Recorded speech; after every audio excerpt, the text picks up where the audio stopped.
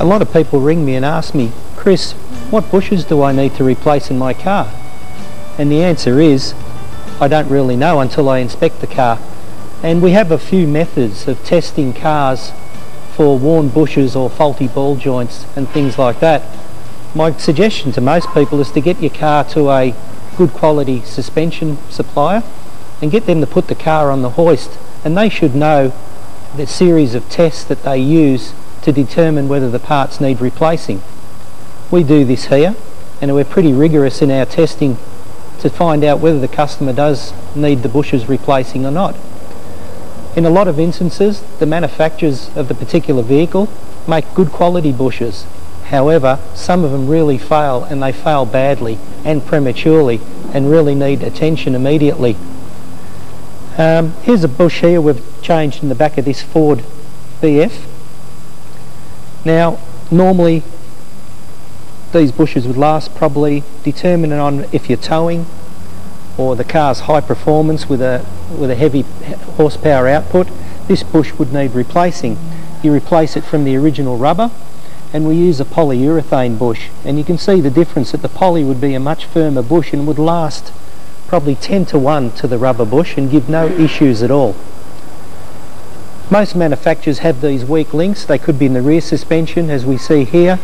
A lot of them are in the front suspension, and the ones at the front suspension are the ones that really need attention straight away, because if the front ones aren't done, we see heavy tyre degradation and bad tyre wear due to irregular wheel alignments, figures, because the bushes aren't locating the suspension in their right position.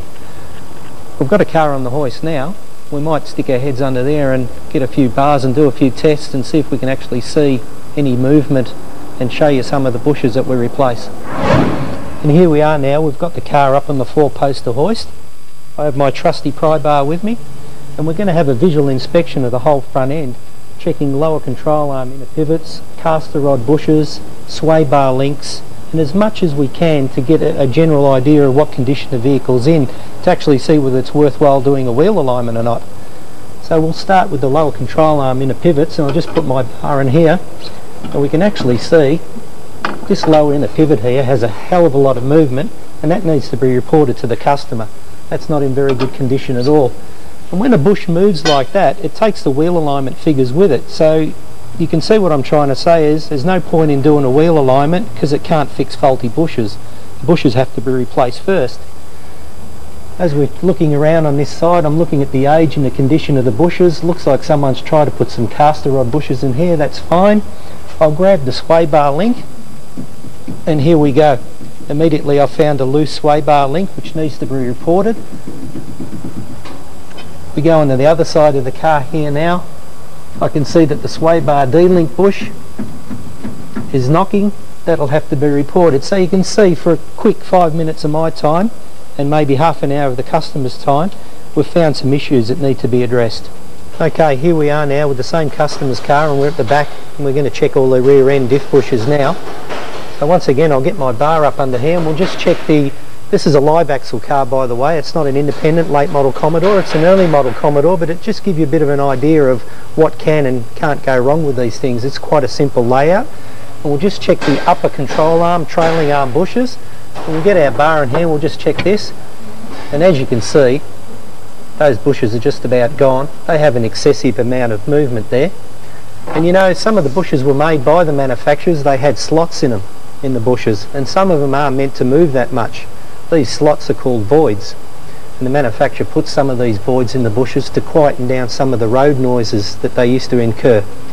They also made police car bushes, or cop car bushes we call them, in the old FE2 suspension range, and they were a solid rubber bush, much better design. But as you can see, they got to go. They've probably done 200, 300,000 kilometres, and they've done their life's work. The other thing you might want to notice too, as this bush moves backwards and forwards, it's actually rotating the diff up and down. Because the bush is not located properly, it's probably delaminated or ripped, and as the bush moves backwards and forwards, it's taking the tail shaft or the pinion angle with it. And this is a classic problem with Commodores, causing tail shaft vibrations off the line from a standing start. So as you can see, replacing most of these bushes will make a huge difference to the way the car drives, feels and runs down the highway. Okay, so here we are now, we're under a Commodore, and as we were before, we were looking at the rear end of a VA Falcon and the problems that they have with axle tramp and the bushes delaminating. So that's BA, BF and in fact Ford Territory have that same bush in the back. The GM product has the same issue. Here we are on the rear end of the car, and the rear end is located to the floor by these cross member to floor mount bushes. And these bushes, I'll just show you one here, come from GM, and the original ones are rubber, and they have a void in the bush, a slot, and what happens with that bush is it starts to tear, and you can actually see this one is tearing at least another centimetre longer than when it was brand new. You can see that from the back, it's a void, and it's starting on the other side, it's starting to rip. We have two options of fixing this. For the mum and dad car or the bread and butter car,